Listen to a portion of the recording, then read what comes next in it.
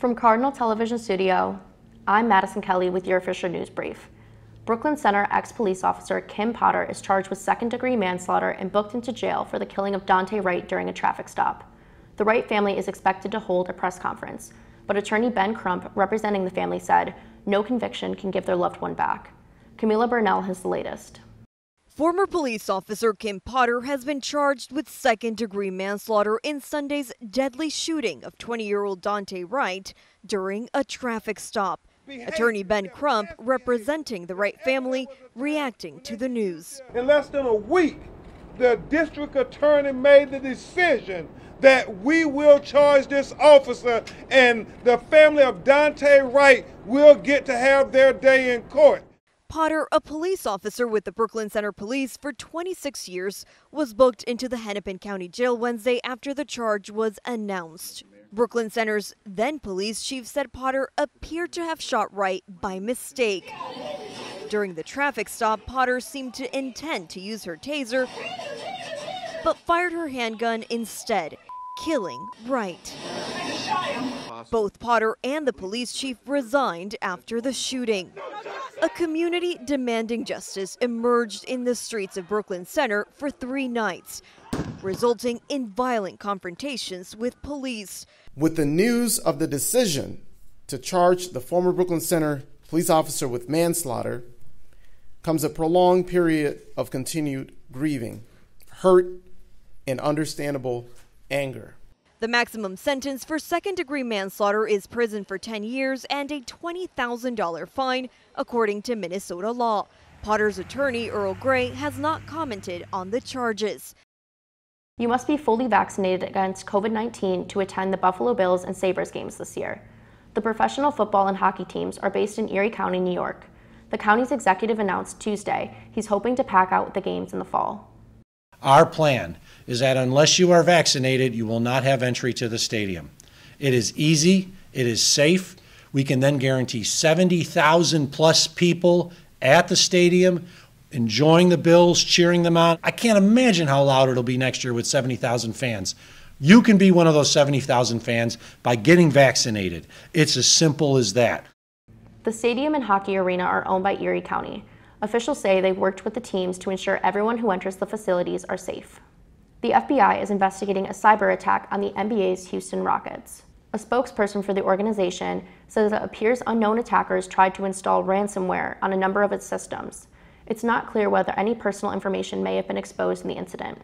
Some cybersecurity experts believe it to be the first professional U.S. sports team to fall victim to such an attack. They also say the type of ransomware against the Rockets is particularly problematic because it causes data loss. That means organizations would unlikely be able to recover all their data, even if they give in to the criminals' ransom demands. The school district in Aledo, Texas, says it has zero tolerance for racism and hatred. That's after a group of 9th graders reportedly created a fictional online slave auction targeting their black classmates. Brooke Rogers has more.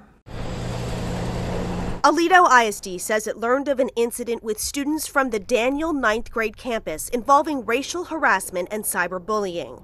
Sources tell CBS 11 it was in the form of an online, quote, slave auction, in which students pretended to sell their black classmates for $1 to $100. My thought was, here we go having to deal with this again. Eddie Burnett, president of the Parker County NAACP, says he knows what the victims are going through.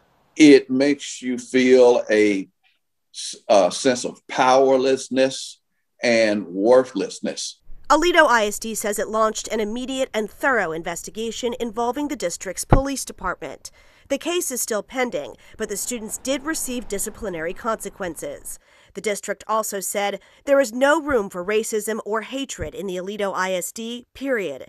Using inappropriate, offensive, and racially charged language and conduct is completely unacceptable and is prohibited by district policy. I think kids make mistakes, and I think sometimes those mistakes get highlighted, and that's how we learn. Christina Donnelly, whose children attended Aledo High School, hopes this can be a teachable moment. I think that the school can come up with some long-lasting and far-reaching solutions that will ensure this won't happen again.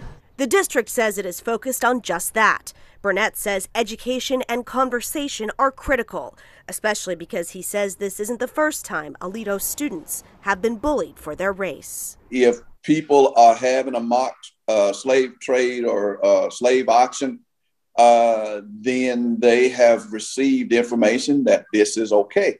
We have a problem in Parker County. It's obvious. A cutting-edge breakthrough involving 3D music-making spiderwebs is as cool as it is creepy. Jeremy Roth has today's Take a Look at This. Hey music fans, ever heard spiderwebs? No, not that spiderwebs. That is a good song, though. I mean actual spiderwebs. The brainiacs at MIT have found a way to turn spiderwebs into music, and the result is as creepy as the concept. The team took 2D laser scans of real spiderwebs and turned them into 3D digital models. They then assigned each strand different frequencies, turning the digital web into a sort of stringed musical instrument that played back an eerie tune as they explored the virtual model. The simulations help researchers better understand the architecture of the webs, and because spiders use vibrations to communicate, they say it opens up a world of possibilities. By recording these vibrations and using artificial intelligence algorithms to replicate them, we'll be able to speak with spiders and communicate with spiders. Technology really can do some amazing stuff. Take, for example, hiker Rene Compion, who found himself lost in the vast California wilderness. After a night alone with no food or water, Compion used the last of his cell phone battery to take pictures of his location, texting them to his roommate. The roommate then sent them to the sheriff's department, who posted them online asking for help. The pics were spotted by a satellite mapping enthusiast who came up with GPS coordinates that helped pinpoint Compion's location, allowing officials to chopper in and pull him to safety. Voila! For Take a Look at This, I'm Jeremy Roth. That's it for today's news. For Fisher News Brief, I'm Madison Kelly.